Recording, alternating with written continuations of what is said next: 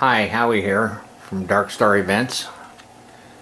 This is how to make any fixture, lighting fixture, special effect, remote control without DMX or wireless DMX or those corded remotes, whatever.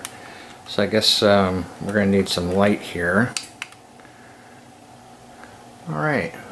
I just turned on a par fixture I'm using for uplighting with this. Turned on my projector remotely, and that could be any sort of light. And what I did for the wedding,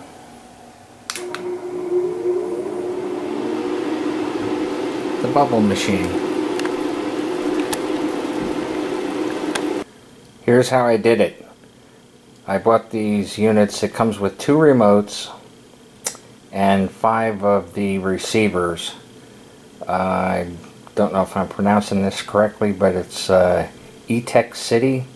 I got them on Amazon for 30 bucks. 2 remotes, 5 receivers, and just plug into your extension cord or the wall, plug your fixture in there, and that will make it remote. Just press the button on, off, on, off, and you've got 5 of them. Okay, there you have it. You can turn any new or old fixture in an on and off state with just one remote. What do you have that you'd want to turn on? You have an old fixture, new fixture that you can use in just an on or off state? Let me know.